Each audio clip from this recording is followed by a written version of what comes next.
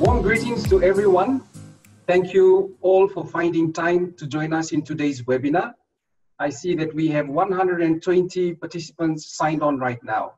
So for those of you who do not know me, I'm Eliki Moletawa and I lead the policy programs and regional initiatives team at the Alliance for Financial Inclusion. Colleagues, before we start, may I ask Tati to please have the slides up. Thank you very much.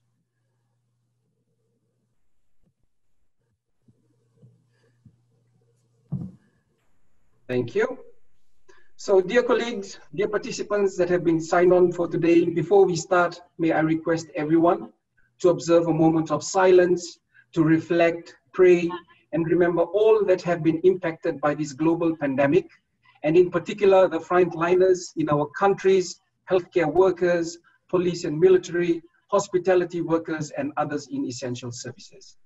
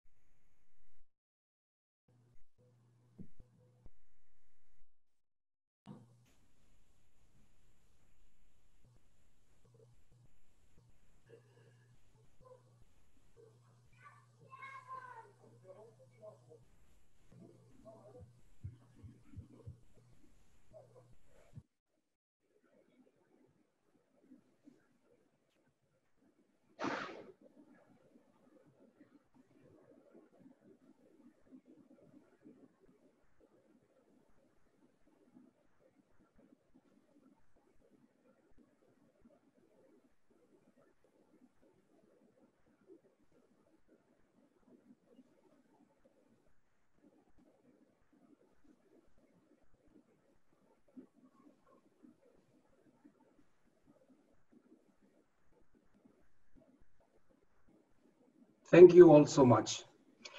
Participants, I now invite our Executive Director, Dr. Alfred Hannig, to provide his welcome remarks. Dr. Hannig. Yeah, thank you very much, Eliki, for the introduction and also for setting up this historic meeting. I think it's the first time that we have a webinar of this size. I understand that you have had a few of those in the past weeks. Among some of the working group members, but I think this is, in this sense, quite unprecedented, and I think we are very happy and also proud that we are able to organize such a meeting with this number of participants all around the world. So having said this, I would like to say good morning, good day, good afternoon, and good evening to everyone who has joined us today for this global webinar. And welcome you really to this webinar on regulatory and supervisory responses to COVID-19 with some experiences from the AFI network and beyond. And as you can see, I think we are following here the demand that some of our members have brought up during the past weeks when they actually were wondering how are my peers, in fact, how are they responding to this pandemic, to this economic crisis that is following the pandemic, and can we share this knowledge? So I think this is the first element within the AFI response that I'm going to drill down on a little bit later. Let me really thank everyone for the time, regardless of the differences in the time zones and the circumstances, really to attend this webinar, and we really recognize and appreciate this effort that you're all making to be part of this. It is also, of course, a pleasure for me really to welcome all the members. In particular, I think we also have a couple of heads of institutions among ourselves. I acknowledge the presence of Governor Caroline Abel from the Central Bank of the Seychelles, together with her Deputy Governor Jennifer Sullivan. So welcome to all of you, and hopefully we are going to have a very productive webinar that enables us actually to walk away with more practical knowledge on these crisis responses. Let me just give you a little bit of background, but of course this background that I'm giving you is nothing more than what you already can read in the news, maybe with a few emphasis that is perhaps a little bit different from what we read, but certainly this virus is now spreading all over the world. We see an increasing number of the COVID-19 cases. But of course, what you can also see is that the emphasis of the media and international reporting is very much on the developed countries and not so much on the developing and emerging economies. And on the other hand, I think we now see also the first forecasts that this health crisis that rapidly turned into a dramatic economic crisis will have even more severe impact for developing countries and emerging economies than for the developed countries, just because of the potential to respond to such deep and dramatic economic crisis that some countries among ourselves perhaps will find it very difficult. So we're very aware that this economic downturn caused by the pandemic will have has already far-reaching economic effects on many of us and on all the economies we are working with. And I actually wanted to say that many people, in fact, argue that this crisis will hit us harder than the financial crisis, like 12 years ago, which I think we can also confirm from the little that we know from our end. But there is another difference, which I think is also something that we need to emphasize, and this is the fact that other than the financial crisis, at this time there is even the issue of social distancing.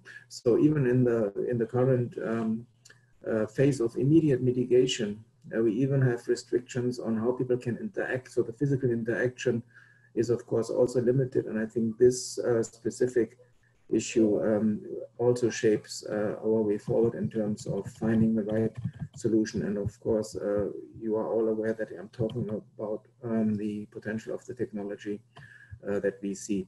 Now, this is the background, and we, on the other hand, and I think this is now starting about the opportunity.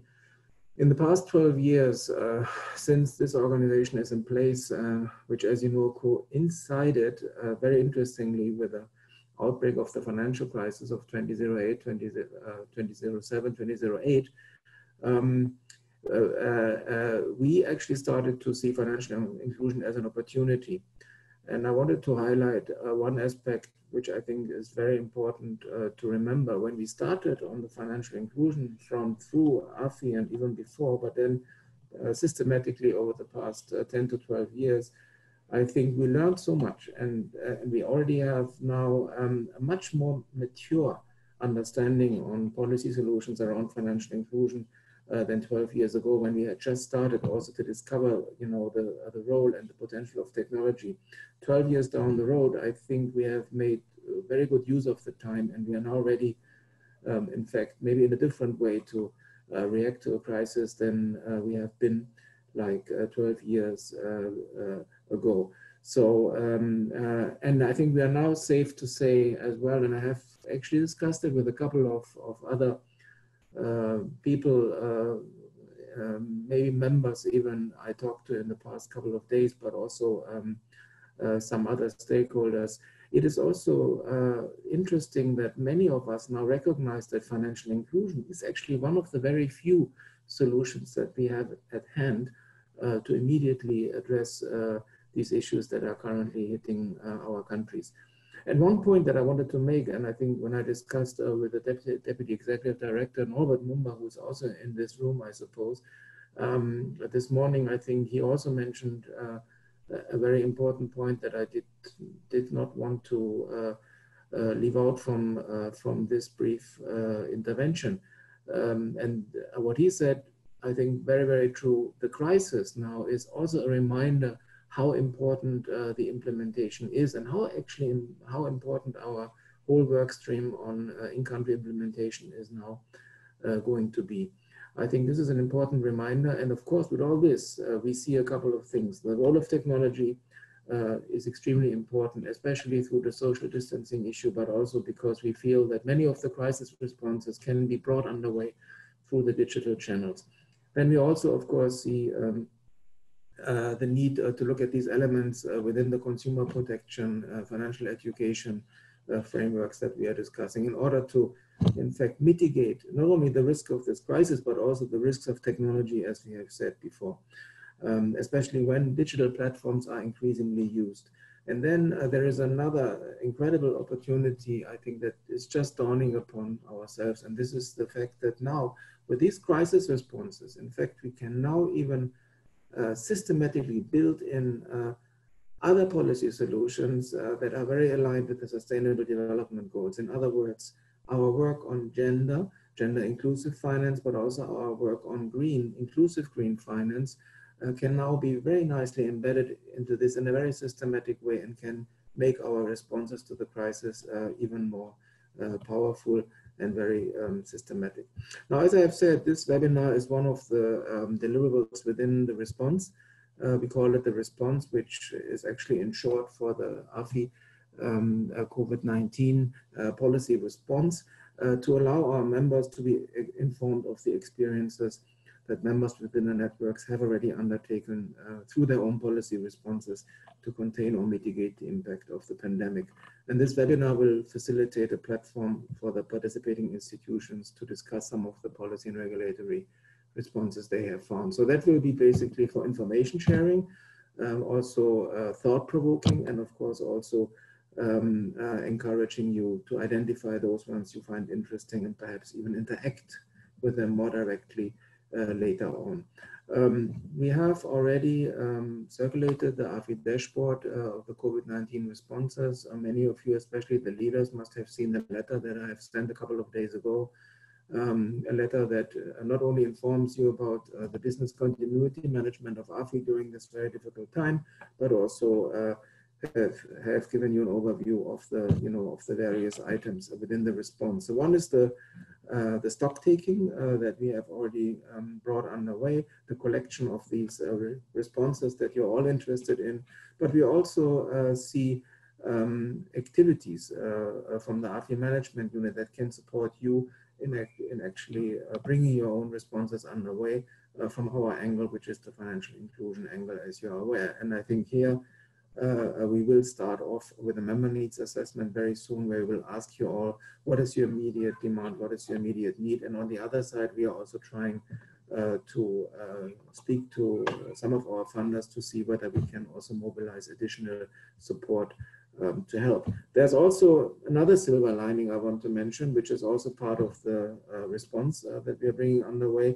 We see increasing flexibility on the side of the global standard setting bodies, such as the BCBS or the FATF, and both actually have called on countries to use the flexibility in the global standard. So we'll also, of course, drill down on what is possible here, and then hopefully bring all this back to the GPF, where we then also can discuss policy guidelines around COVID-19, but also the interactions of these with the current global standards in this space.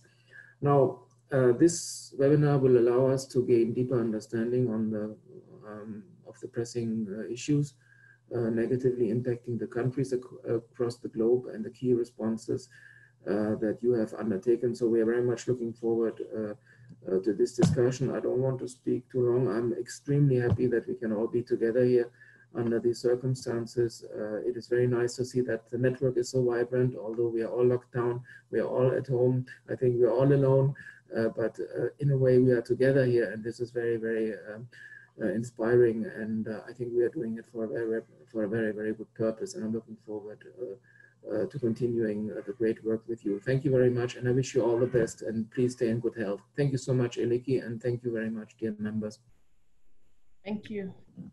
Thank you very much, Alfred. So, dear participants, I now have the pleasure to introduce and hand over to our technical moderator, Mr. Ghiazuddin Muhammad Ali, who is the Senior Policy Manager for Digital Financial Services. But prior to that, just a reminder to everyone that we will send to you any relevant presentation through links, and please stay tuned when this comes through. Over to you, Ghiaz. Thank you. Thank you, Eliki, and thank you, Alfred, for those encouraging words. Warm welcome to the participants of this webinar. I'm Ghiaz, and I work with Eliki in the policy programs team at Alliance for Financial Inclusion. As Alfred rightly mentioned, we are working on various initiatives in supporting our members to come up with appropriate policy responses in the event of an outbreak. One such major initiative is a network-wide dashboard on what members are doing from various perspectives such as digital financial services, fiscal policy initiatives, stimulus packages, SME finance, so on and so forth. So we are providing, in this slide, you can see a dashboard of what various member countries are doing here. And you can refer to the link below to get more detailed analysis of what our member countries are doing. The reason why I showed this slide is we've collected more than 60 examples of how countries within the network are responding. And as a nice segue from this, what we wanted to do through this webinar was also to showcase some of the very good interventions taken up by our member countries. And in this webinar, what we endeavor to do is, as a peer learning initiative, we will showcase some of the good examples from the network and beyond. We have 3 examples that we intend to showcase in this webinar. And I request Tati to move to the next slide and allow me to introduce the panelists for this webinar. So we have Professor Douglas Arner. He is a professor of law at the University of Hong Kong. We also have Professor Dirk Zetzsche. He is professor of law and inclusive finance at University of Luxembourg. So both of the professors, experts, academics will provide a global perspective on how the outbreak has impacted the economies, both in developed and emerging market economies, and what are the possible options for regulators and financial supervisors. We also have representatives from 3 member countries. We have Mankolo Beyani, Assistant Director of Regulatory Policy from the Bank of Zambia. We have Dr. Settor Amediku. He's the Director of Payment Systems at Bank of Ghana. And we also have Mr. Stephen Ambore. He's the Head of Digital Financial Services Unit at the Central Bank of Nigeria. Now, without further ado, let me invite Professor Douglas to provide a broader big picture perspective on how COVID is impacting emerging market economies from a macro and micro perspective, and how should policymakers react to it. So before that, let me run through the agenda quickly, the running agenda for this webinar. So we will have a broad input provided by Professor Douglas, a thematic presentation, and then we'll go on specific thematic areas related to MSME presented by Mankolo from Bank of Zambia, and then on digital financial services from Bank of Ghana and Nigeria, Central Bank of Nigeria. And we will get a more nuanced, developed and advanced country response from Professor Dirk Zetzsche. So this will be during their first intervention, which will be for about 4 to 5 minutes. And then we will have a round of panel discussion, and then we'll open up for Q&A. But I request colleagues who have joined in to contribute your thoughts, suggestions, and also if any questions, if any, to kind of type in as you get, so that I can record them and ask the panelists accordingly. So with that said, I'll hand over the floor to Professor Douglas Arner. Over to you, sir, for about 5 to 6 minutes. Thank you. Thanks very much, Giaz, and also thanks to Eliki and Alfred for the invitation to be here. If you would, Tati, next slide, please. And maybe one more. Good.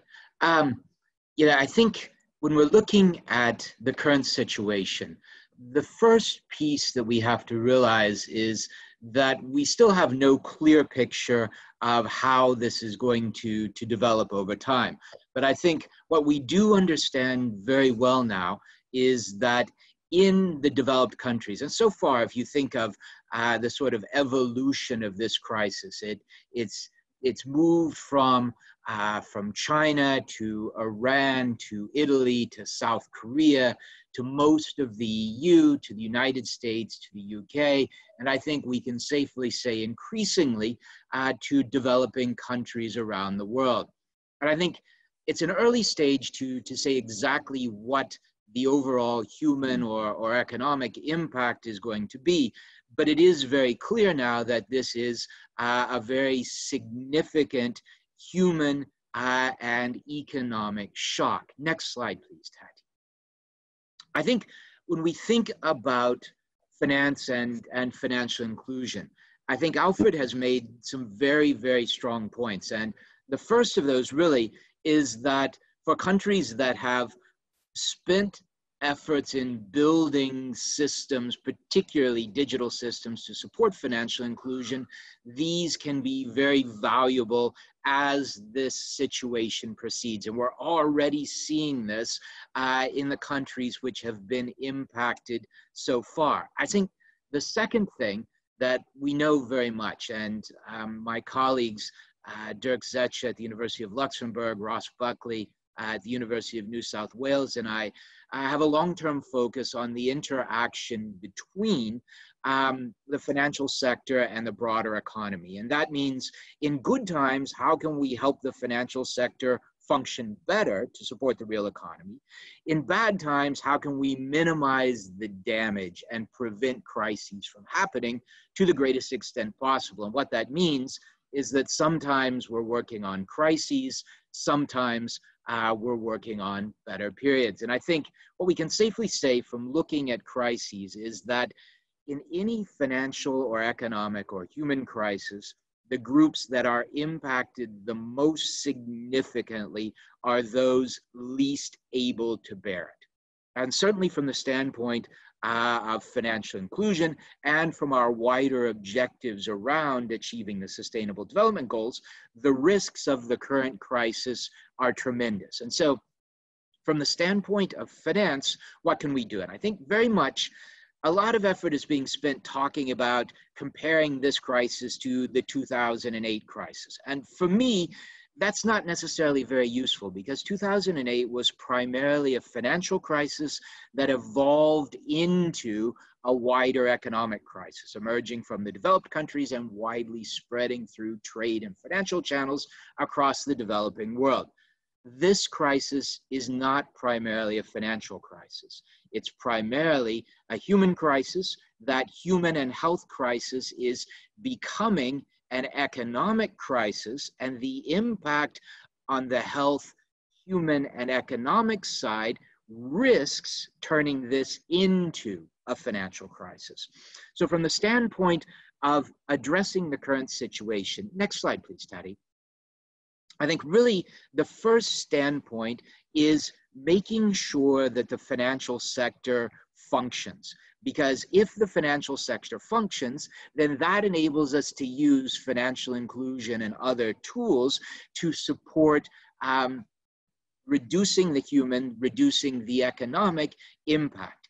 If, however, we see the financial crisis fail, or we see the financial system fail, or financial problems emerge, this will then make other problems worse. So really, what is the starting point? And my real role today is to try to provide a framework of analysis to help you think through what you're dealing with. And really, when we're looking at this, we look at it on 4 different levels. The first level is addressing the financial impact.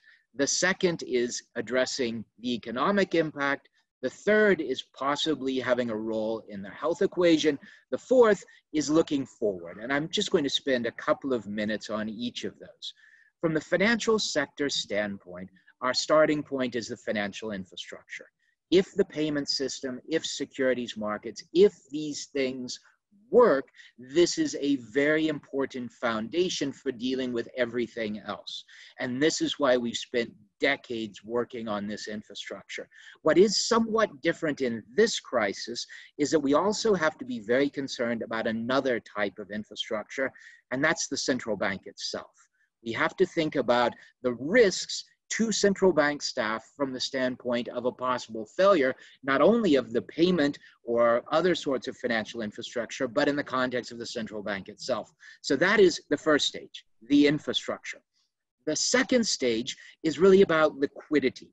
Liquidity to try to keep individuals, businesses, financial intermediaries And as this crisis progresses, governments having sufficient financial resources to conduct their functions in addressing the health impact.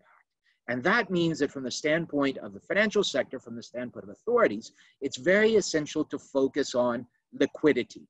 That is availability, access, usage, to make sure that people, the financial institutions, businesses, and the government can actually access finance.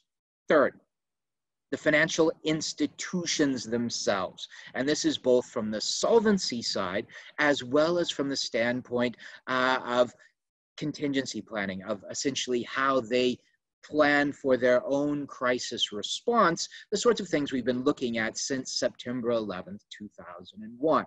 Moving from this framework, it's really about our response. And that is where the financial sector comes in thinking about how can we begin targeting an economic response to get us through the crisis period and eventually begin recovering. And what is that about? It's about e-commerce. To the extent that we are looking at lockdowns, those places which have systems to provide support or access, this is going to make that much easier. If you don't have that, it's very useful to begin thinking about now how you can work with communications providers, payment services providers, financial institutions, your own national payment system, to think about how you might be able to put something together that you can actually use to get fundamental resources like food and water to people who may not, for a variety of health reasons, be able to go out for an extended period of time. And one thing that is lucky a bit in this crisis is that the developing countries are more or less getting hit last. What that means is even though this is moving on all of you quite quickly, you have a little bit more time to watch and to start moving as it comes. And many of you have already done that. So the second after e-commerce is thinking about directed financial support. How can you get financial support to individuals, to SMEs, to businesses, to financial institutions? And this is something that we'll see some examples about as we discuss. And certainly Dirk will talk later about the EU.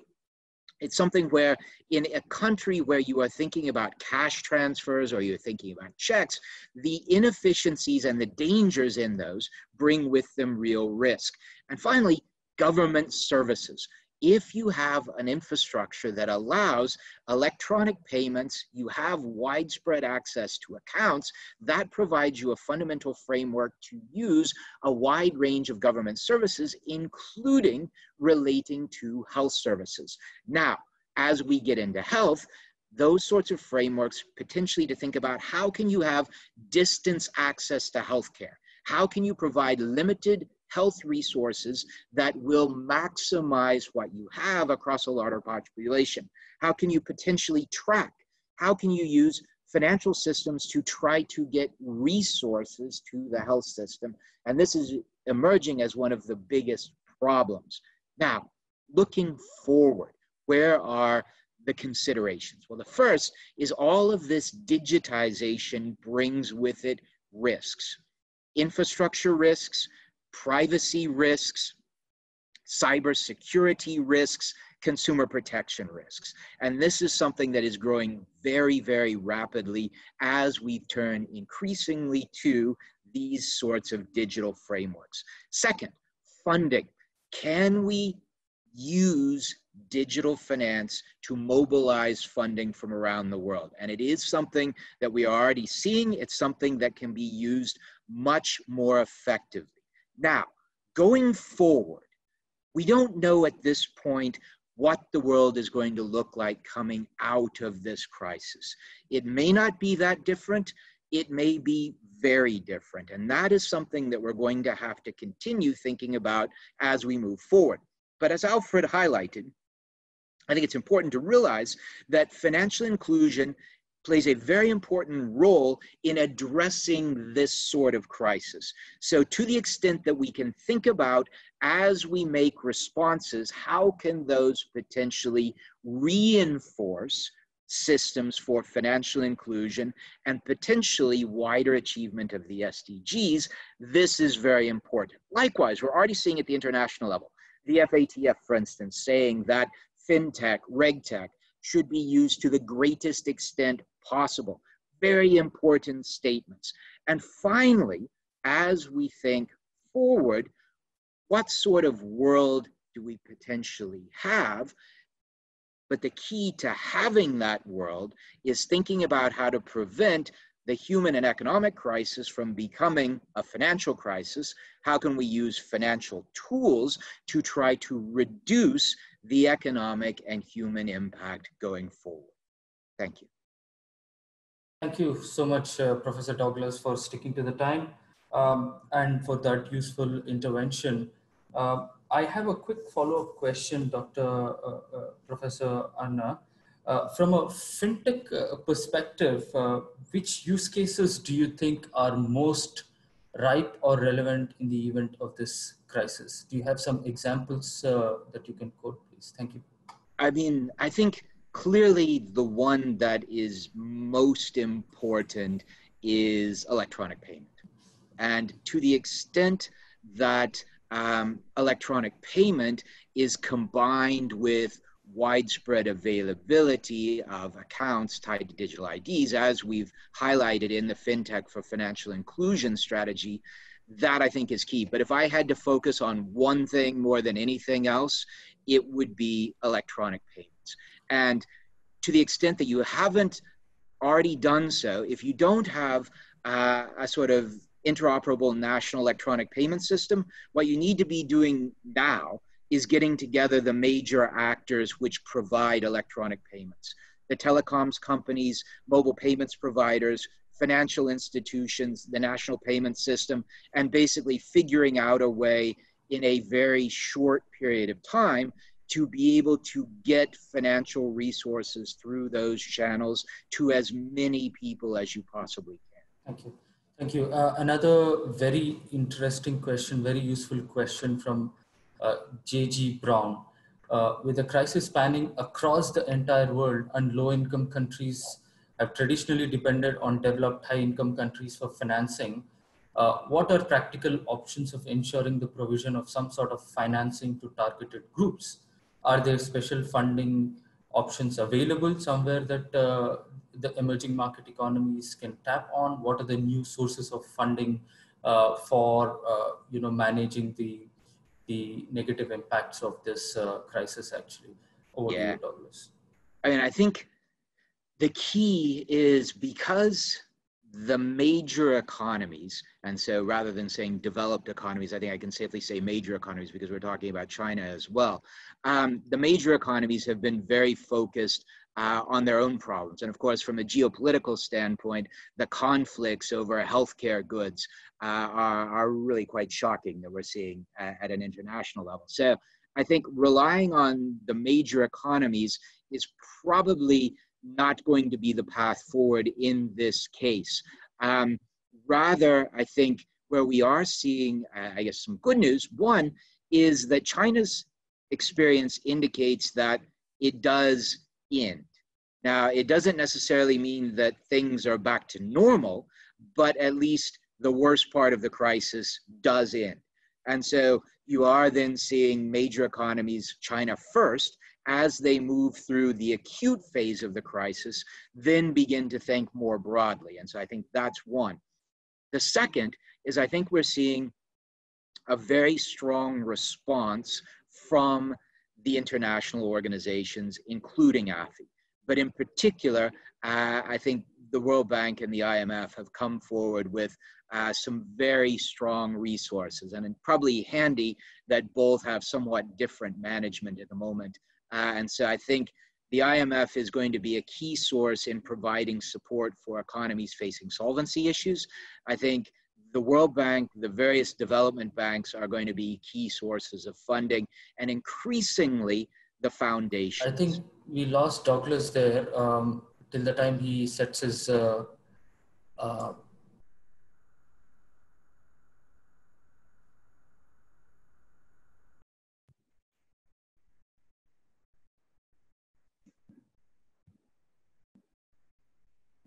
I think we may have lost Giaz actually here.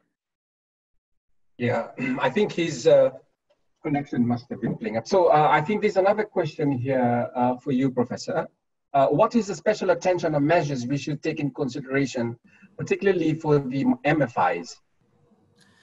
Yeah, I think the key points in thinking about the MFIs are largely the same as we were looking at earlier. To first think about the infrastructure to make sure that that functions. Second, to think about liquidity. How can they access liquidity? And third, think about their potential risks from a solvency standpoint. In other words, from an MFI standpoint, where its solvency risks, its risks are that its borrowers, individuals and SMEs, cannot repay its loans. And so therefore, you're thinking about both liquidity targeting the MFIs themselves, but you're also thinking about how can you provide financial support for individuals and SMEs to prevent essentially what is a sudden stop in the economy from turning into a financial crisis. And we have to realize that we're facing something very unusual, which is a full economic stop.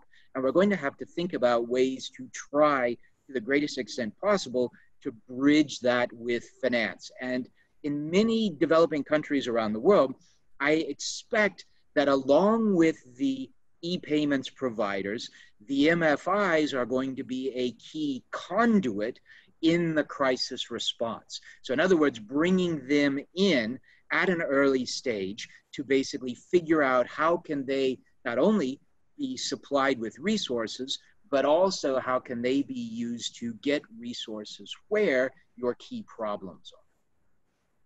Thank you, Eliki, and thank you, Douglas, for that response. This provides a nice segue to invite my next speaker, Ms. Mankolo Beyani from the Bank of Zambia, to share perspectives on the impact of MSMEs because of the outbreak and how should regulators react.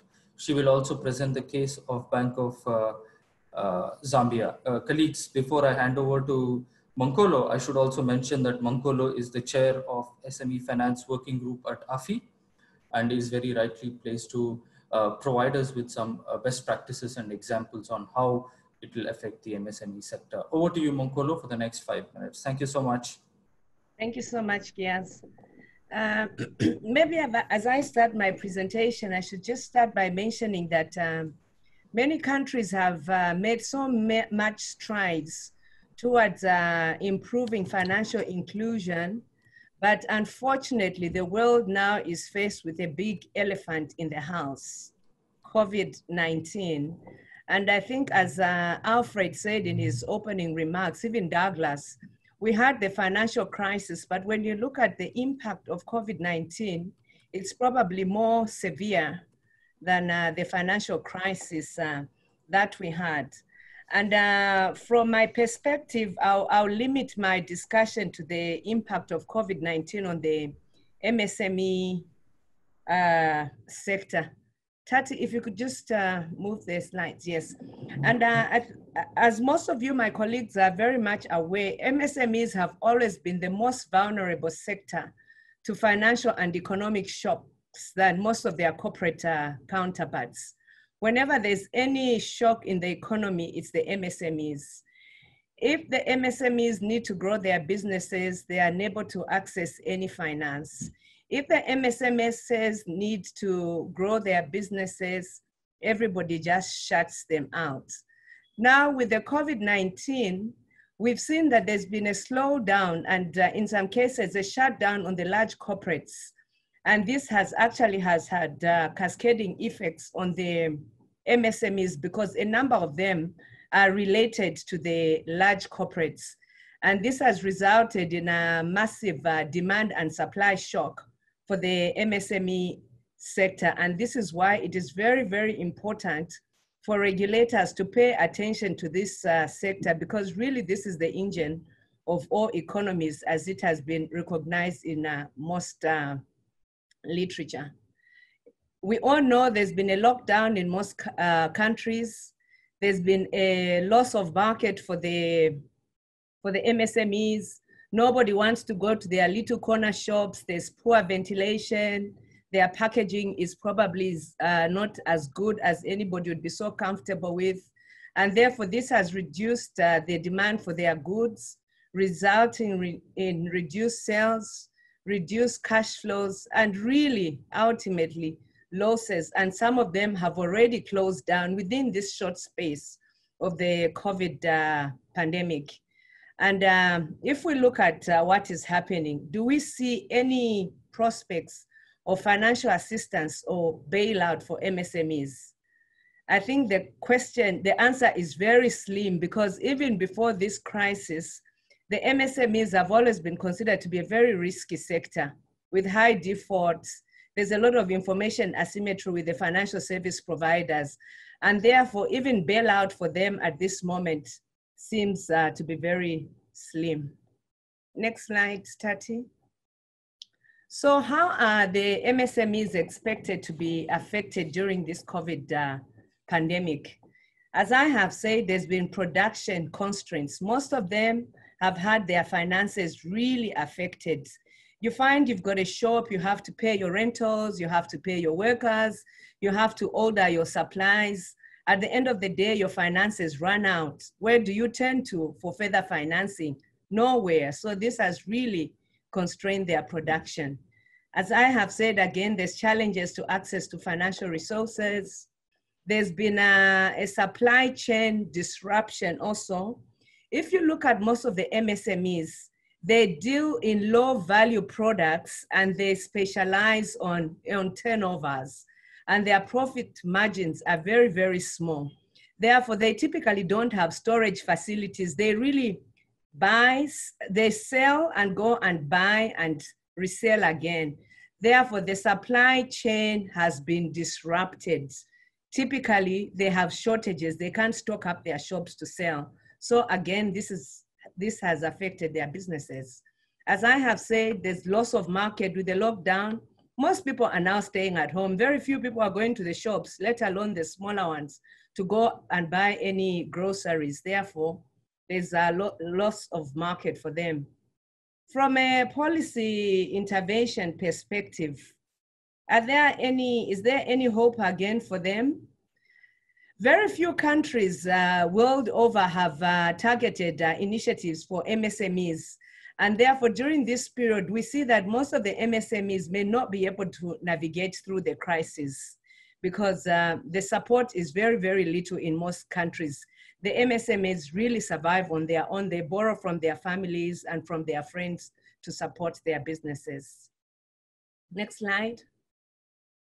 And then policy interventions by the Bank of Zambia. I'll draw down to what we have done as the Bank of Zambia to mitigate the crisis, especially to help the MSME sector.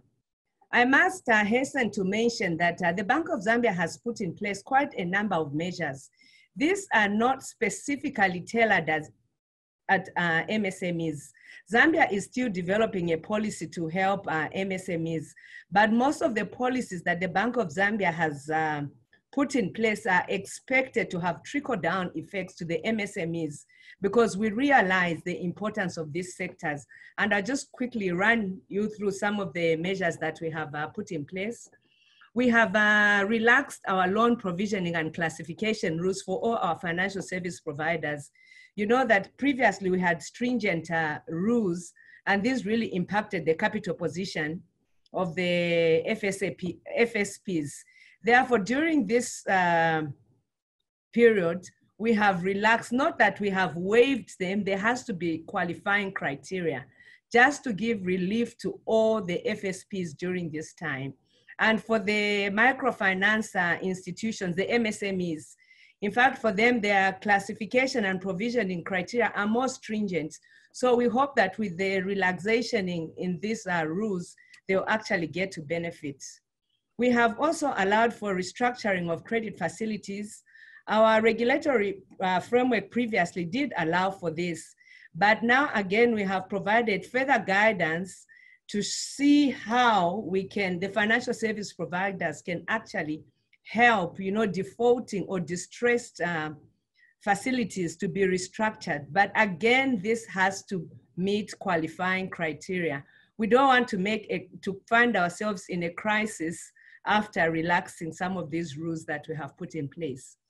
And then we have also seen the introduction of fee holiday payment holiday. And we are glad to say that this initiative has come from our financial service providers themselves. And we really applaud the private sector in our country because they've really partnered with the central bank and with the governance, with the government. They have realized that it's no longer business as usual. Yes, they're in business to make profit, but for now, we have to help our economy.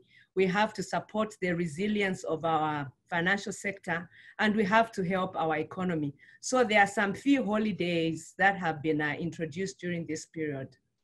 We have also seen an upward adjustment of mobile money transaction limits, especially for the MSMEs and small-scale farmers, because most of these really don't use the conventional banking method. So these are some of the measures that we have put in place. There's enhanced risk management, and there's been liquidity support to the financial providers, which we hope is going to cascade down to the MSMEs. Next slide, please. And then there's a question that I was asked, the readiness of policy institutions to respond effectively to COVID-19 crisis the world over. Policy institutions ready to respond? And what lessons can we draw from what has happened? For me, what I'm saying now is that COVID-19 came like a thief in the night. Nobody expects a thief, but it came like a thief in the night. We have had risk management processes, stress testing models, but all these have been defeated and the effects have been very unprecedented. And what am I recommending as an individual? I think this calls for diversification of our economies, internally and externally. We are a global village, but you find that some of our countries are so much import dependent. I'll give an example. For us in Zambia, most of our SMEs, they are cross-border traders, and they get their merchandise from China and South Africa. And these two countries have been greatly, greatly affected. There's a lockdown. So what happens to these cross-border traders? They have to shut down. And I think one of the other measures that I think we should consider as policymakers is to invest in virtual banking. We've always, for a long time, depended on cash. We talk about cashless economies. And then also for the regulators, we have to continually review our regulatory models. Our regulatory models should not be cast in concrete. When there's need to modify, let us modify and amend to avoid any further damage. But of course, this should be done very cautiously and carefully. Next slide, which I think is my next. Well, we have got a lot of questions coming in, so you might want to finish fast so that I can cover the questions. This is my last slide. I'll leave the rest for the questions. I think I was also asked to see which sectors in our country really, and in a number of jurisdictions in our area have been affected. For us in Zambia, as I said, a number of our MSMEs are cross-border traders. So as I have said, they've been affected. Our tourism industry has greatly, you know, the Victoria Falls is a major income earner, and this time of the year, we've got great waters, but there are no tourists coming in, so it's a wasted resource. The hospitality industries, the hotels are empty, the restaurants are empty, the small shop owners, the street vendors, the hawkers, and the marketeers, these have all been affected. Are there any mitigation measures? Yes. Let's encourage our MSMEs to diversify their businesses. Do not put all your eggs in one basket. If you sell vegetables, try to sell fruit as well. And also, I think there's need to enhance market infrastructure in terms of communication, transport, e-markets, and even also to consider micro-insurance for the MSMEs sector. I think I'll end there and leave the rest for any questions. Yes, thank you. Thank you so much, Mankolo. So one question that we've had is from Moise Bikirimana. He says low-income people are hit hard by COVID-19. These low-income people had loans in microfinance institutions and they are likely to default. What measures should be taken to rescue MFIs and probably other financial institutions that are likely to fail due to COVID-19? quick response from your side. Going to be my next slide, but I knew it was going to be a question. You know, ideally, when you look at microfinance institutions, they are really there to support the entrepreneurs, you know, the recipients of their funds. They are there to help them to build their business capacity, to make them more resilient, and to engage in sustainable activities.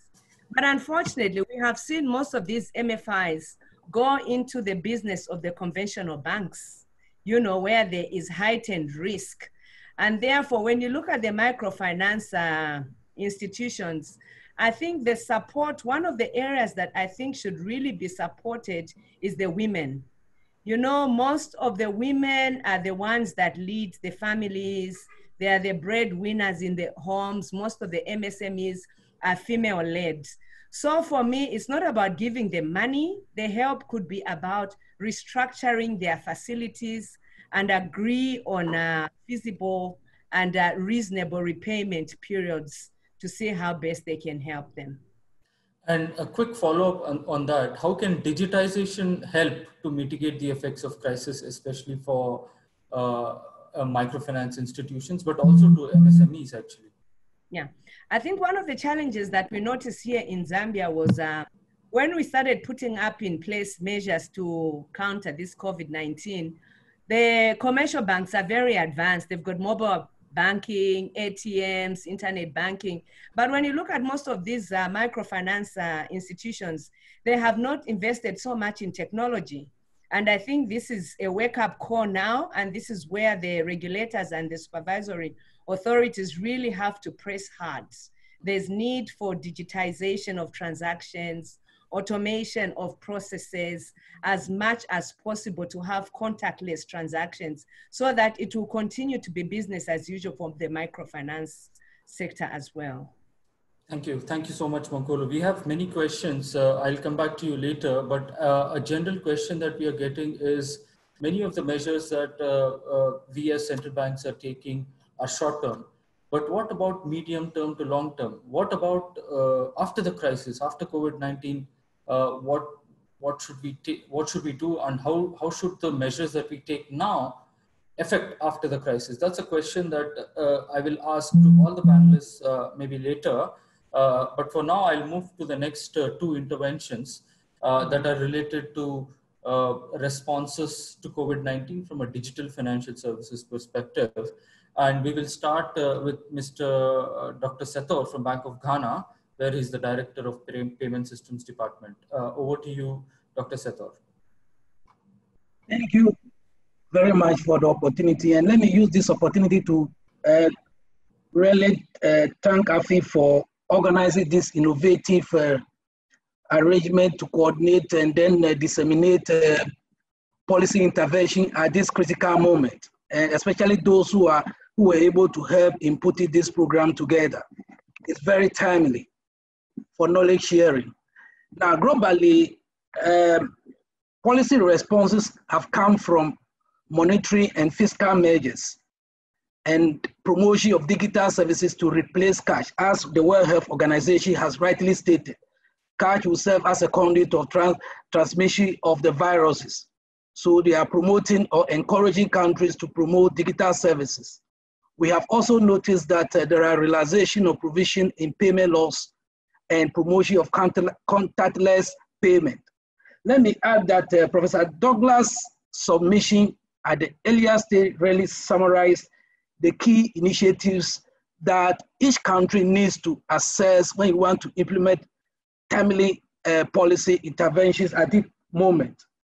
One key issue that we at the Bank of Ghana, we have taken into consideration in evolving our policy to respond to this COVID-19 is first of all, look at the underprivileged, the informal sector. And then the next thing is to recognize that this COVID-19 is a human and health crisis. And how can we use our structures to overcome these challenges, to ameliorate or reduce the suffering of our people? Then the next thing we also were concerned about was the security of our staff and the financial services industry. Next slide. Now, we will now specifically look at the policy intervention Bank of Ghana has put in place to help address these 3 key areas that Professor Dogra has already identified. Next slide. Now, the first thing we did, that was in March, early March, was that we realized that majority of our people are in the informal sector, despite the various policy intervention we might have implemented in the past.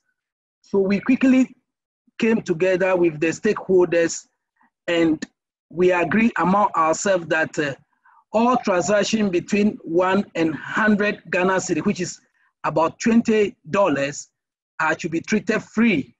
Formerly, they were attracting interest rate of commission fees of 1%.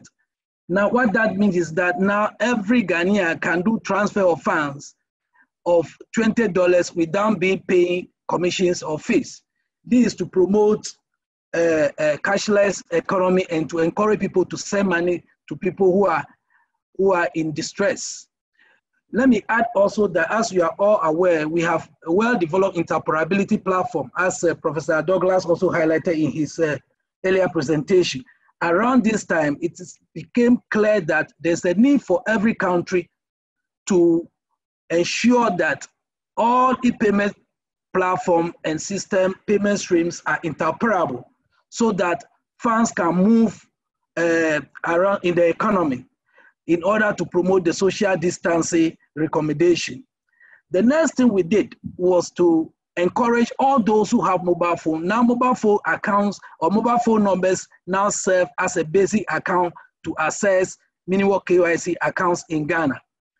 The overall idea is to ensure that everybody who has mobile phone, we have mobile phone penetration over 134% in Ghana, as a way of giving people hope, opportunity to use basic digital services. So we have seen in the numbers also with the introduction of this policy, majority of our people are now sending or they have now subscribed to the basic minimum KYC and they are now moving funds around. Next slide.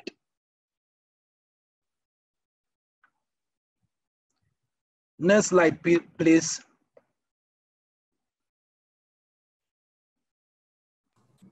Next slide. Next slide. I think I can go on. Yes, Dr. Settor, please go on while we fix the slides.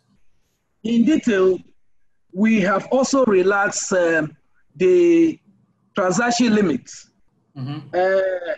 Our transaction limits for the various 3 KYC accounts have been enhanced between over 100% to 500%. And let me add that as a result of the COVID-19, formally, you do this transaction with very restricted limit with concern with AML issues. But in the short term, because of the COVID-19 challenges, we have decided as a country that we should enhance this transaction limit to encourage people to use this digital means instead of using cash.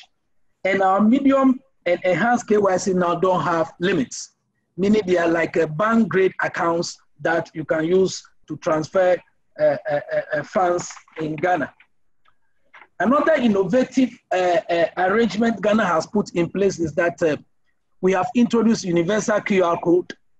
Universal QR code which allow contactless payment, and this is interoperable among our banks, mobile money providers, our ATMs, as a way of reducing reliance on usage of cash. And we have also agreed with digital credit providers. Based on my earlier colleague from Zambia, he was talking about what can each country do for the SMEs as a way of ensuring that they survive at this critical moment. One of the initiatives we have implemented at this critical moment is that we came to an arrangement with digital credit providers. And these credits are for the vulnerable, that they should provide moratorium. So what is happening is that digital service providers have provided moratorium between 3 to 6 months for all these underprivileged people not to pay for the credits that they have taken. and interest payments are being held until we see how this COVID-19 play out. Another thing that we have also agreed with the digital credit providers is that we have also agreed that they should also look at the credit levels that they were previously offering to the recipients, this recipient group. A majority of them has also enhanced the various threshold, and that is very handy for these people. One key issue about this digital credit is that majority of the people who access this digital credit, they are people who do daily labor work, for example, mason, carpentries, gardeners, and then those who serve by the traffic lights. And then by the end of the day, they pay back this digital credit. However, as a result of the lockdown, Ghana is really locked down now. As a result of the lockdown, most of these people cannot go out to go and work to come and pay for this credit. So there must be a way to ensure that the little money they have in their mobile money wallet are not taken away by these deductions. And we have come into agreement with the service providers that they should put moratorium on the deduction of this credit that this vulnerable group has borrowed. Now, Ghana has also recently launched, that was in March, another product that encourage people to use their mobile money account to access bank services without not having a bank account, which we call ProziPay. And this is interoperable. It's a way of ensuring that since people cannot go to the banking hall, because almost all our banking halls are closed, only few bank branches are open. People can be in the comfort of their home, use their mobile money number to open a bank account and to transact basic services. And let me say that apart from all this, there are other macro policies that we have implemented with respect to providing additional liquidity support for our banks. We have relaxed our capital buffer for banks. We have also reduced our classification of loans. And then we have also gone further to reduce primary reserve requirement for banks. What this means is that banks are now being given additional liquidity to lend. It's a way of ensuring that banks have enough resources to lend at this critical moment. And one thing let me add is that currently in my department, we have only 4 staff out of the 30 that we have.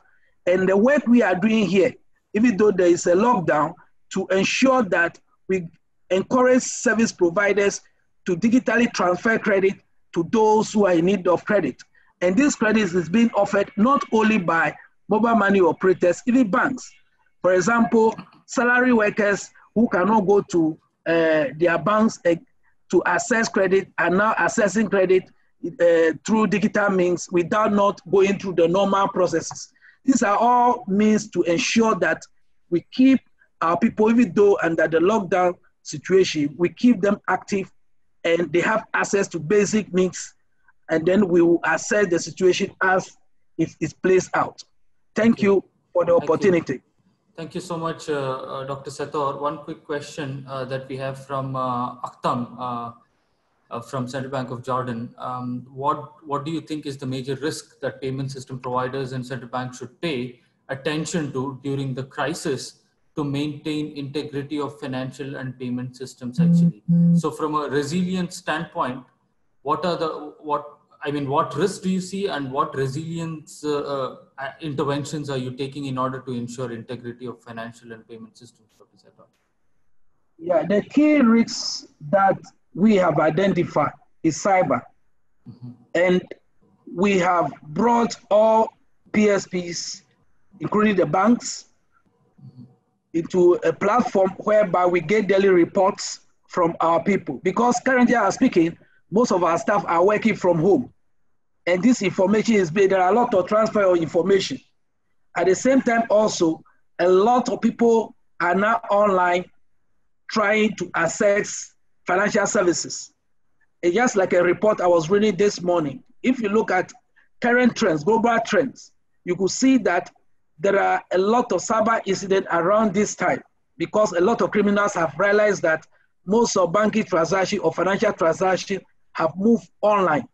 So what we are doing as a central bank is that good for us, we have a very good framework, cyber framework already in place before this crisis. And we have an arrangement for information sharing. We have our ISO office. We have the National Set Center that give daily information sharing, which is helping to identify some of these threats to ensure that service availability, as Professor Douglas also stated earlier on, service availability is assured our people. Because around this critical time, if we can get financial services running, then the confidence in the financial system may be undermined.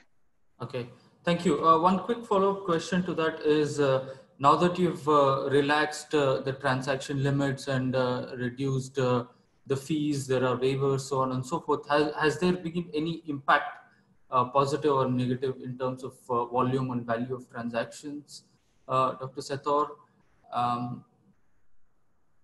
Yes, we have the data we have now has shown that within the first week, transaction volumes has gone up by about 45% as per the new policy measures that we have introduced.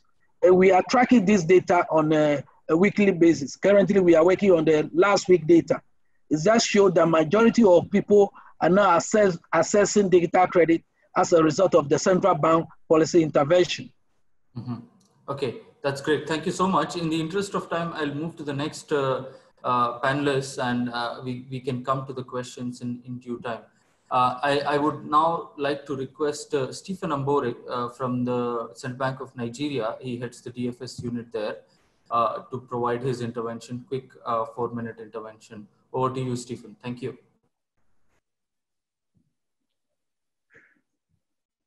All right. Thank you very much.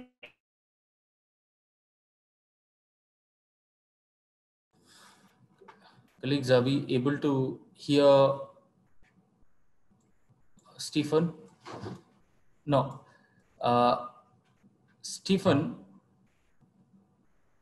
maybe you can switch off the video, Stephen, and try the audio option. While Stephen is trying to fix his internet, maybe I'll ask Dr. Settor one very important question that came in. The measures such as increasing limits and making downward adjustments on fees on mobile money and other digital transactions is good, and we have implemented in Liberia. However, my question is, would it be appropriate to also place restrictions on the use of cash during this period, such as lowering cash withdrawal limits or introducing cash withdrawal charges? Your take on this, Dr. Settor, while Stephen is coming on board. Yes, just to let you know, I'm back. Oh, fantastic. Let me get the response from Dr. Settor, and we'll have you on. You're on mute, Dr. Settor.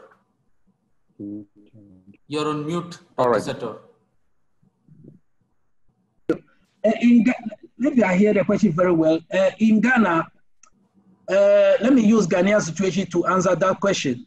Currently, Ghanaians are not allowed to come out.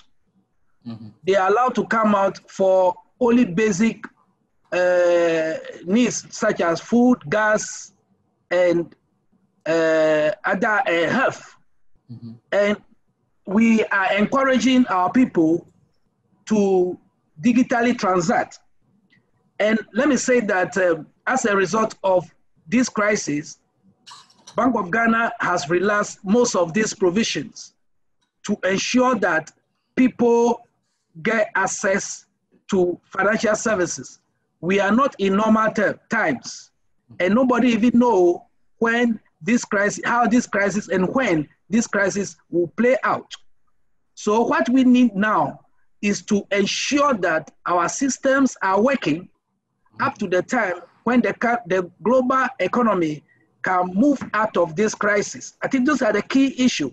So the realization of transaction limit, fees, waiver, these are temporary measures to ensure that as those who are sick are being attended to, people who are alive can have access to basic services to ensure the economies are moving before the whole global economy move out of this crisis.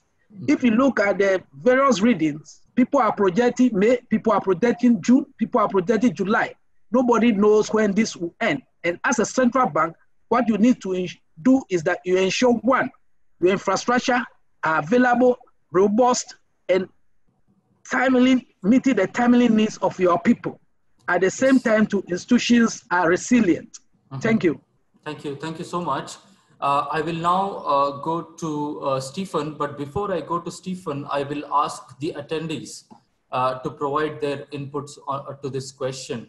Do you think it is fair to provide disincentives for gaining access to cash? Disincentives could be in terms of increasing the withdrawal charges or doing away with any withdrawals at agent outlets, so on and so forth. Do you think that is fair?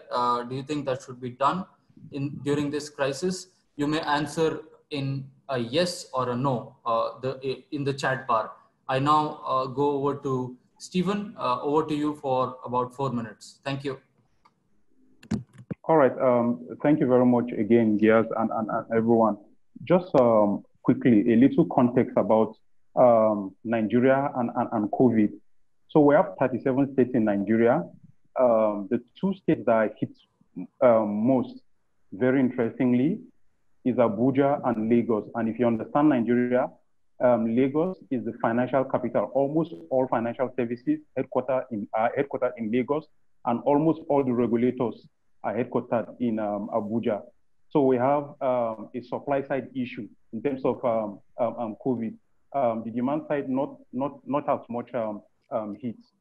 In terms of numbers and financial inclusion, just 2018, Nigeria recorded 63.2% financial inclusion for its 96.6 million adults. It still means 36.6 million adults are still financially excluded. That's more than the entire population of Ghana and 2x the population of Zambia, just to put it in context. Instant payment is very popular in Nigeria. We've seen increase in volume from 4.4 million in 2012 to 504 million in 2019. And as a matter of fact, in terms of value, it is the biggest payment channel in Nigeria currently. So there's a lot of reliance on instant payment. However, DFS penetration in Nigeria is interestingly very low. For instance, based on statistics we have, mobile money penetration in Nigeria is still at 3.3%. As a matter of fact, the awareness of mobile money is at 18%. There are a lot of policies that we've rolled out as a nation to drive digital financial services. I'm not going to go details into them, but mobile money, super agent, payment system service provider, payment system banks, and we basically are discussing with fintechs on the best way for them to come in. Because of the increased reliance of DFS and to facilitate participation, because we have two issues. We have the issue of adoption of DFS, and we have the issue of, access points for financial services. So to facilitate that, one issue that we had was pricing. On one side, viability of pricing for the supply side, and on the other side, customers, consumers were complaining of high costs. So in December, the bank did a big thing and brought down significantly almost all costs related to DFS. So basically, like we had an admonition that something was going to happen, and basically worked on our DFS prices across the board and revised our guide to bank charges and significantly brought DFS down. Now, how is the Central Bank of Nigeria viewing COVID-19? We view it as a health issue and an economic issue. And the Central Bank of Nigeria focuses heavily on on development finance functions. The Central Bank of Nigeria provides facilities for a lot of MSMEs. As a matter of fact, 1.4 million farmers are currently enjoying such benefit from the Central Bank of Nigeria. So our reaction, basically, because MSMEs employ about 60-something% of Nigerians. So we're basically very interested in the sector. And just to mention that for every intervention we do, we leverage on digital services to provide such interventions for the end beneficiary. So in terms of direct intervention for COVID, the bank gave a 1-year moratorium on all CBN facilities. It reduced interest rate by 4%, and it provided a 50 billion naira targeted credit facility for households and SMEs that are really impacted by this. And it kind of opened up for the banks to provide regulatory forbearance for banks to be able to restructure their loans and also provide 100 billion naira healthcare facility and another 1 trillion naira to boost local manufacturing. What is happening here is not just the central bank, it's a collaboration between the private sector and government, because this is central bank and the bankers committee to address this. Now, how is this playing out? Of course, we have DFS operating for people that are already in the formal financial services.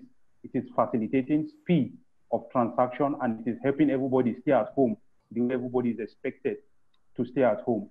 But we're having issues in terms of the last mile. Because of depth of infrastructure, we rely heavily on agents. We have a target of rapidly deploying 500,000 agents before the end of the year. But basically, agents in a lot of locations are affected. And it brings to the conversation financial services like central bank and the private sector. They have very robust business continuity plan that have been tested over the years, and they can use to respond to any kind of crisis that comes, like this current one. The question is, we've been driving the implementation of agents and fringe players like fintech. In times like this, how does business continuity planning play out for them? This is a new terrain, and it's an obvious challenge. One issue that people have for adoption of digital financial services, mobile financial services, and agent generally is trust. So now they are getting to trust these agents. And all of a sudden, they are not as accessible as they should. But these agents will have liquidity challenges. They will have challenges because they do not have a DCP of this skill, you know. So this is pretty much saying something. We talk a lot about appropriate regulation for fintech. It is time we should start bringing the issue of appropriate business continuity planning for people that provide financial services at the base of the pyramid. And it is time to start looking at agents, especially Kiko agents, as an integral part of the payment system and financial system infrastructure, not just as an addendum. This view will help organizations plan this. We have some things on ground. We think consumer redress will still keep coming, because based on what we've seen, cybersecurity issues will come up, and there's going to be a lot of pressure on the few digital access channels that we have. The good thing is the banks have functional online response centers, and based on our cybersecurity strategy in the country, all the banks have a cybersecurity desk. So as of now, anything that happens, customers still know where to call. And the central bank has done excellently well in addressing redress. Based on the report that we have, yes, about 16 million complaints have been addressed, recovering about 77 billion naira and over 21 million US dollars. So we have a very robust platform to handle redress. But the challenge is people that are excluded will be unwittingly cut out of this. So it's basically to readjust our work based on what we are seeing here to be able to respond to this appropriately going forward. I'll just stop here because of time. Thank you. Thank you so much, Stephen, for that very precise and incisive intervention.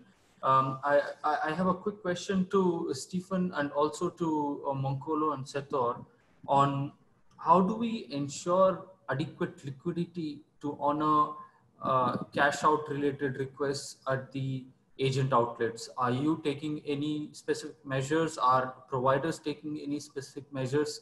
This is specifically given the fact that maybe going forward, cash transfers, subsidies may be transferred through digital means, and the cash outs could happen at the agent outlet. So how do we ensure that we have agents have adequate liquidity to honor cash out requests at the outlets? What initiatives are happening in your respective countries? Brief responses, please. Thank you. Can I give let us start with the lady here. Mankolo, over to you. Okay, thanks. In fact, this has been one of the challenges that we've had in Zambia, the aspect of liquidity for the MNOs, even for these agents, especially in the remote areas. You know, people are able to send money, but to cash out has been a problem. And one of the interventions that we have put in place is that the Bank of Zambia has got sub-chests in various parts of the country, and even just commercial banks that can be used as places that can store up cash. Mm-hmm. And we hope that instead of having the need to be transferring cash from Lusaka, which is the central, we could have cash to nearby centers. And there are other initiatives. Unfortunately, I don't think I'm so competent enough to answer this because my colleagues in the payment systems departments are the ones who are working out. But I know there are measures to make sure that cash is taken to far off places where there are challenges to cash out. Yes. I see Miriam from Bank of Zambia raising her hand. In the interest of time, may I request Miriam to type in her response as to what Bank of Zambia is doing in order to ensure enough liquidity. Over to you, Dr. Settor, a brief response from your side, please, before we move. Yeah. Thank you very much. It depends on each country's arrangement for ensuring that there's adequate liquidity. And actually, COVID-19 will expose that arrangement. Currently in Ghana, we have a well-developed system whereby each region, we have what we call the territorial master agent, and then we have the super agent. These are a group of big agents that help in the distribution of liquidity. So currently, Accra and Kumasi, these are the two major cities, they are locked down. And what is happening is that the president has made it clear that all digital services providers are allowed to move around to ensure that there's enough liquidity at agent points. So we have our agents that are opened, and then the super agents, the territorial master agents are providing liquidity as required. So it is important all member countries have well laid out agent structure that will ensure liquidity. As my earlier colleague has said from Zambia, in some countries, we know that liquidity is a major problem, especially in the remotest part of those countries. But if incentive skills are built in the pricing, it will encourage merchants, petrol stations, pharmaceutical shops to serve as master agents and super agents that will provide liquidity. Because these are people who get a lot of liquid resources, and without necessarily going to a bank, they can provide this liquidity to the agents in the rural area. I'm interested in the deprived areas. Okay. But in many cities, the branches are opened, so we don't have any issue in terms of liquidity because agents are providing the needed liquidity support. Thank you. Thank you. Stephen, a tweet-sized response from you, please. Thank you. All right. Thank you very much. So this is very interesting because for us, we are just 7 days into lockdown for these major cities that are mentioned. Fixed location agents, one of the reasons why they are agents is because they have other kind of business they do that generate some liquidity and they're able to manage within that context. Of course, that's hugely impacted now. So what the central bank has done is there's a 50 billion naira targeted credit facility for not just agents. Every SME that is doing business that has been affected or impacted by COVID-19 can access that particular facility. And on the fiscal side, the government has ramped up social benefits disbursements. You know, that is also forming as a source of liquidity for fixed location agent. Again, we're just 7 days in this, and the locations we are looking at is not the entire country, but as things develop, we'll re-strategize and see how to address the liquidity issue. But it's definitely a business continuity concern that has not been wholly looked at in this way. Thank you, Stephen. Now we move to the final intervention from Professor Dirk Zetzsche from the University of Luxembourg. I request you to provide perspectives from developed and advanced market economies. What has worked and what has failed? What are the learnings for emerging market economies? Or as an opposite, what can advanced economies learn from what emerging economies are doing? Over to you, sir, for your brief intervention, Professor Dirk. Thank you very much, Gies. Of course, in the first days when the pandemic has reached Europe, everything was focusing on business continuity. And this is two facets. There's on the one hand, the private sector continuity. So here it was important to retain that the call centers worked, that the IT staff could go to work regardless of the shutdown of the rest of the economy. That basically, if there were people in the crucial IT supply or in the risk management supply affected by the crisis, that the substitutes were coming in and taking on the work properly. But there was also business continuity issues on the regulator's side, because they are also a large organization, and here a lot of the regulators have opted into kind of telework, home office arrangements. Many more things work online right now than they would usually do. And of course, interviews and other stuff for fit and purpose tests will take place online. The other thing is that was happening was, of course, in the intermediate shock to deal with the prudential capital. There were some delays in calculating prudential capital, and here, of course, the stress tests could be tested, whether they were adequately working. And of course, here the regulators were keen on keeping the liquidity in the system. They imposed dividend bans and bans to buy share backs, in particular in Europe, or at least it is framed as strong recommendation, which is actually the same. And this brings us to the main concern. Next slide, please. That basically European regulators were particularly concerned that the liquidity crisis that we experienced in 2007, 2008 would come again, and they ensured to flood the market with excess liquidity. So liquidity is not the problem right now, but where does the liquidity flow? And that's the problem, because the amount of goods that can be purchased are much less than before. Goods don't make it cross-border. Many goods are not available due to government intervention. So you can't go to a restaurant, you can't fly, you can't consume how you would ordinarily do. And that means, of course, there's too much liquidity on too few goods. And in the mid to long term, we would expect inflation coming from that. Of course, in particular, the Eurozone could live with a bit of inflation, so that may be a risk worthwhile to take. But where are the problems? The problems comes that there's a whole part of the economy which doesn't benefit from all the help. These are the entrepreneurs. Of course, the SMEs itself received some rental support payments and some support payments for their staff, but these firms are not reimbursed for the losses on their entrepreneurial activity, and that means the entrepreneurs themselves, they will suffer, and that may bring them to the idea to shut down the business, not because they would incur major losses, but simply because it's not profitable. And why should you work if it's not profitable anymore? Another major concern that comes with the current problem is the pension systems.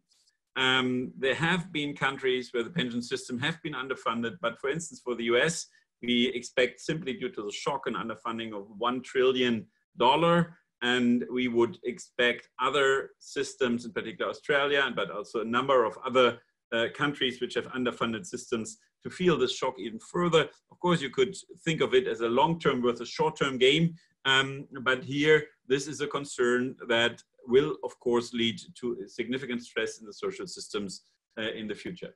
Let me quickly point out 4 things particularly interesting to the AFI community. First of all, the European authorities in particular took immediate action in the sense that they saw the risk for the consumers out of the crisis. So there are strong recommendations out there against bundling and tying of products in the times of crisis, against hidden fees, against excess interest rates, a kind of risk premium on interest rates. So the regulator really tries to enforce existing anti-fraud regulation and also to make sure that whatever contract is entered into now would also withstand the scrutiny of a very robust regulation scheme. But here the advantage is, in particular inside of Europe, it's a fairly strong legal framework already there protecting consumers. So there's a lot of legislation on which this could be based without any type of additional supervisory action. Then one aspect which is interesting is that in order to ensure sanitary health when it comes to payments and commerce, the limits for touchless pay, for deviations from strong authorization and other types of security features, they have been raised in order to allow people to avoid cash payments. So for instance, a personal signature is hardly required these days. Nothing, not for any commercial transaction, and of course also not for payments. And the other thing is they try to avoid people entering PIN codes at the same station and so on. So every type of touch and everything that comes to contact is basically dealt with a rather liberal view. So it seems to be that the crisis is time for building a new testing ground here. Online, of course, here in this regard, online payments, we have to consider that in Europe, in particular, we have the single European payment area with a very harmonized, very low cost payment system. And now this can be used in both ways. It can be used, of course, for wiring money from one account to the other, but also the government can use it to channel money to the firms. And that is very important because right now speed matters. So the governments have, for the most part, tended to opt into an advanced pay ex post review manner. So SMEs in particular, they just have to file in the internet an application with their raw data, and then they immediately get money, and the bureaucracies will follow up on that, whether the preconditions for meeting, for getting the money were already there in place. And if it's not, the money will be seized from the account. So here you can see that basically a payment system that is harmonized can work both ways, to the benefit also to bring money back into the economy. Well, one concern that has become extremely obvious in the last weeks is that tech matters. It matters because no one wants to meet, so we cannot solve problems on the spot, so we have to solve them basically with a distance. But what does it mean? We entirely rely now on a technology, and this technology is under immense stress. Let me just tell you what stress means. Stress doesn't mean that the backbone doesn't work, something like that. But small spare parts don't make it across border. Small stuff that is somewhere in the global production chain, let me say from China or from the US, simply doesn't make it. Or the technician who would usually come over to train stuff, how to install it, can simply not make it from one city to the next. So here, basically, the forced relocalization of the economy, forced because if the borders are shut, you kind of disrupt the service and production chain. This forced localization reveals where the great dependency on global supply. Okay. Let me, before I stop, let me just stress one point. What we can learn from Europe? Well, we can learn from Europe that, from my perspective, we need to find ways to support the entrepreneurs, because those will be the people who bring up the economy and who maintain it. So simply providing liquidity is only one part of the solution. We also need to find direct ways to support the entrepreneurs, if only to keep their organization intact for a while. The other thing is we need to open the borders for crucial supply, and crucial supply has many ends. We are just talking about tech, but of course, let's also speak about simple stuff like grapes or like anything in agriculture. Let's also think about it in service supply. All of that will be very short and in high demand across the globe if we don't get the borders open, at least for economic activity. And that may put a question mark to very radical steps.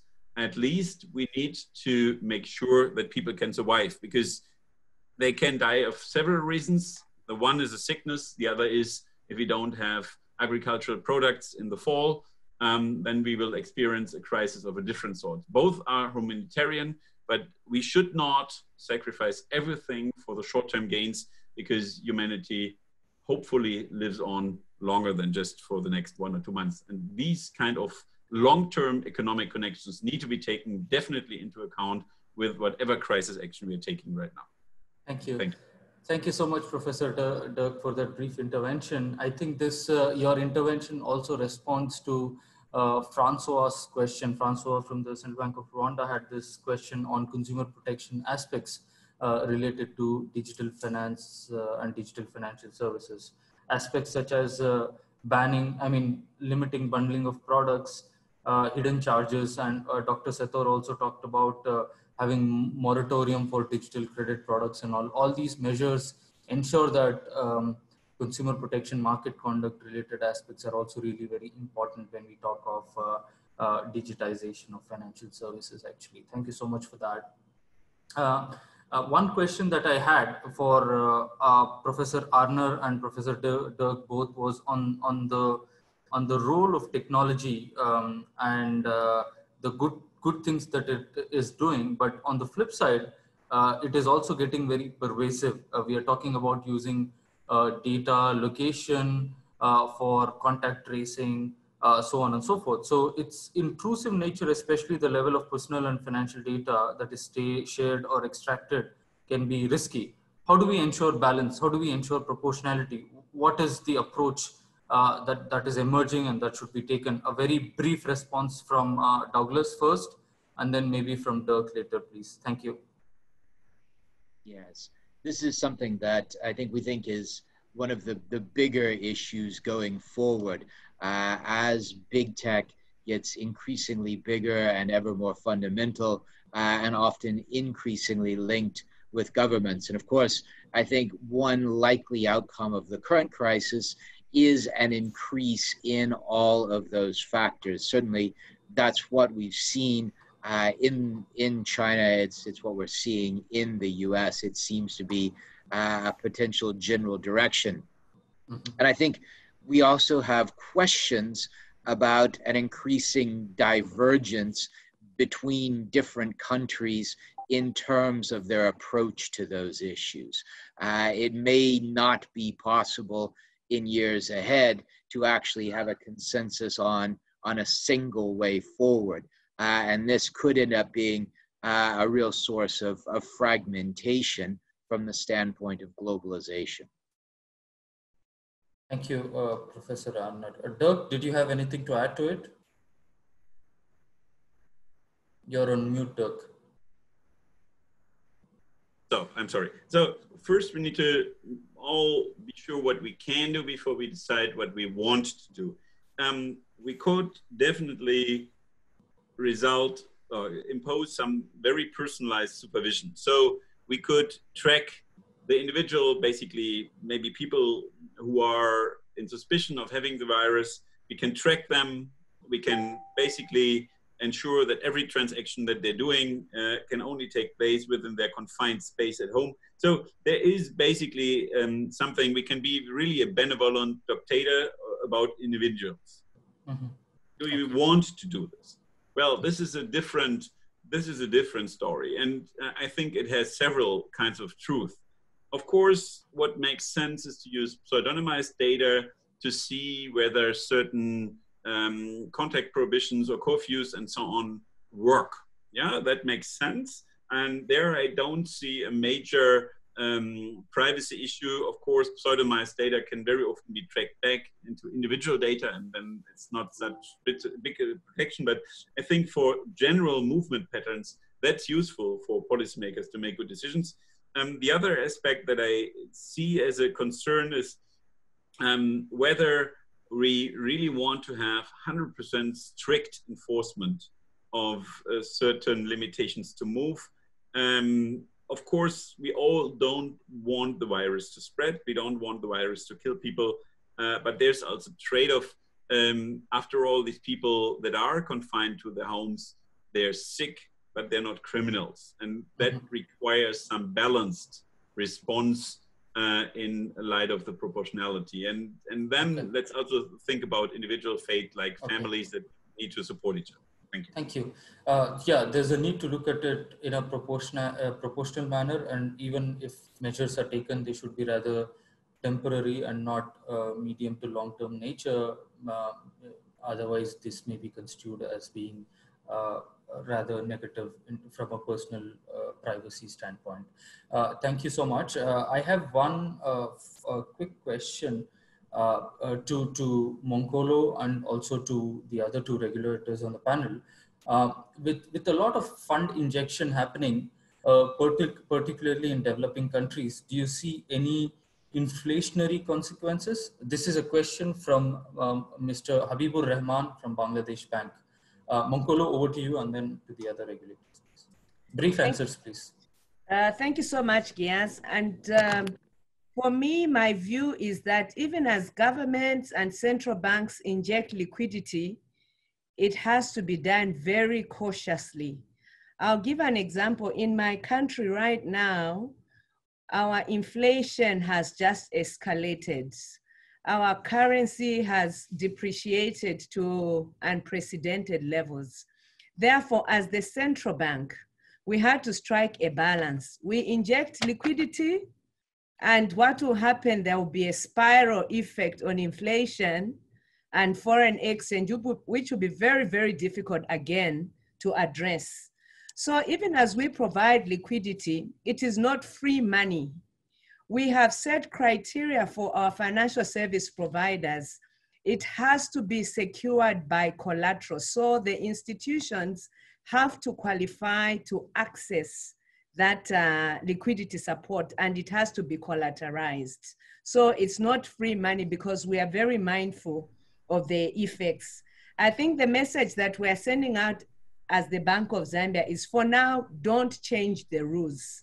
Yes, when you need to modify to accommodate something that is threatening, move in and modify. It may be too early to start changing the rules.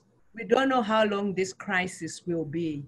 So we have to be very, very cautious, even as we take some of these measures that we are taking, such as injecting liquidity in the financial sector. Thank you. Dr. Settor, a brief answer from you, please. Let's keep track of the time. We've already overshot. Yeah, let me add that is where the role of the central bank is very critical. As liquidity is injected into the system, the central bank must come with its tools to mop up those liquidity in a timely manner. And let me say that the critical challenge to Africa, especially developing countries, from my perspective, is not liquidity. It's the collapse in the commodity prices, especially countries that are exporting oil currently.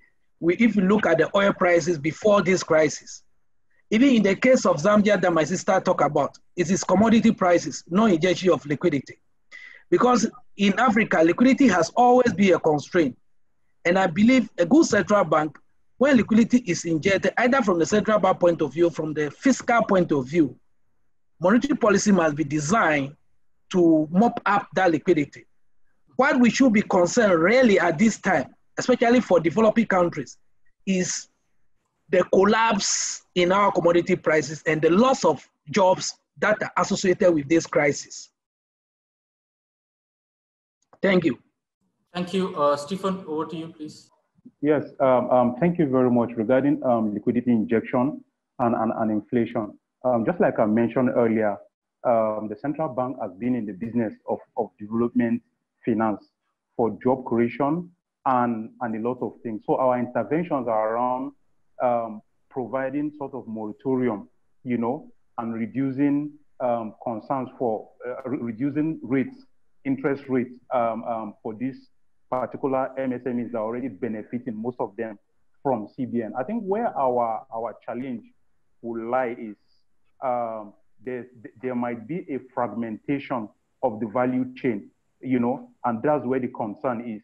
So it's not enough to ease the credit burden of a particular MSME, but along the value chain, if it is not tightly coupled, you know, then it is going to be a concern. It's going to lead to job losses, and it's going to lead to other concerns. So for us, it's basically identifying a solution that will address the entire value chain. Thank you. Thank you so much for that quick response. And my final question is, in terms of partnering with the private sector, what is that one practical advice that you give to the stakeholders in terms of partnering with the private sector stakeholders? Mankolo, let's start with you. And again, tweet-sized answers, less than 20 seconds. Start with you, Mankolo. Thank you. Our private sector so far has been very supportive. I'll talk from the financial sector. A number of initiatives that the central bank has implemented were actually initiatives of the Bankers Association of Zambia. For instance, the few holidays that I'm talking about, some of, you know, freeing up some of the charges. So they've been very supportive, even just in supporting their customers. That is one aspect. Number two, from the private sector, again, as I said, COVID-19 came like a thief in the night. Governments did not plan for this. Governments did not have any fiscal resources for this. And on their own, the government could not have done what they have done today. But we have seen the private sector come in to support the government, and the support has been very overwhelming. Thank you. Thank you. May I invite Dr. Settor? 30 seconds. Yeah, I'll be very brief. With respect to partnering the private sector, I will advise that you engage, collaborate, and carry the private sector along in policy formulation and implementation. Thank you.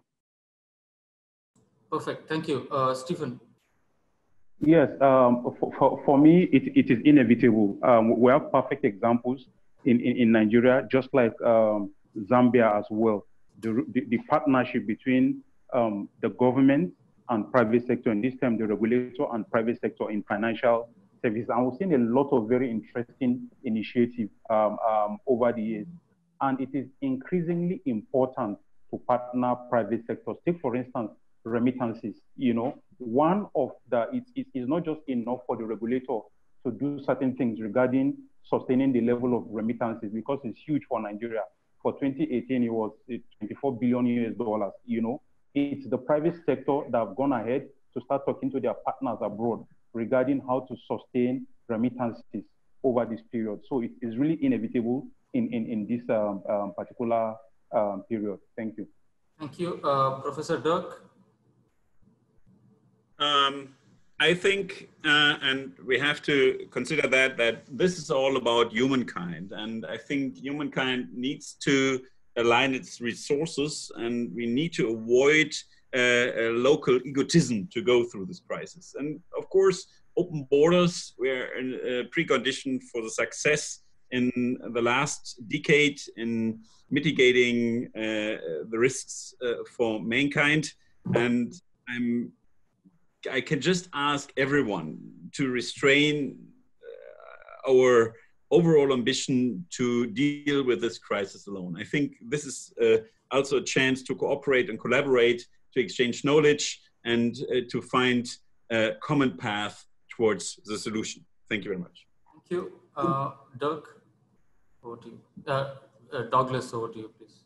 Yeah, I think on that point, the key is really not to engage just with your traditional financial sector. Engage with your telecoms providers, your fintechs, your mobile money providers, and that what we're seeing in a lot of places is, as several of the others have said, a lot of enthusiasm to actually help. And work with them, see what you can come up with, and move forward. Because unless you have a system already built, you don't really have much choice. Thank you. Thank you so much to all the panelists. Maybe a round of applause to all the panelists virtually from wherever you're seated. Let us thank the panelists. I would conclude the webinar by summarizing in the next 2 minutes. COVID-19, as Mankolo says, is like a thief in the night. It has caught us off guard. This is a human crisis, which is escalating to become a financial crisis. And as Alfred says, technology plays a very important role, especially within the context of social distancing, enabling remote access to payments and financial services, so on and so forth. There's a need to focus on resilience of digital payments infrastructure. And there's also a need to look at restructuring of loan facilities, fee payment holidays, and so on and so forth from an MSME perspective. The consumer protection aspects also come into play when using increasing digital infrastructure to offer payments and financial services. So finally, we acknowledge and we recognize that many of the questions went unanswered due to the paucity of time. We apologize for that. This is a good reason to continue having this conversation going forward. And with that note, I would like to conclude the webinar on a positive and hopeful note. And I would conclude it by reading my kids' book, which is very appropriately named, "Oh, the Places We Go" by Dr. Seuss. I will take 30 seconds to read. Out there, things can happen and frequently do to people as brainy and footsie as you. And when things start to happen, don't worry, don't stew. Just go right along. You'll start happening too. So with this positive thought, I would like to thank the panelists and also to the participants for being very patient. Stay safe and stay healthy and stay connected. Thank you so much. Goodbye for now and have a good day or a good evening. Thank you so much. Thank you. Thank you so much. Thanks all. Thank you you. to the participants and the discussants. Thank you. Thank you. Thank you very much, everyone. Thank you. Thank you so Thank much. you to our Thank moderator. you. Thank you. Thank you, Aliki. Bye. Bye. All right, bye.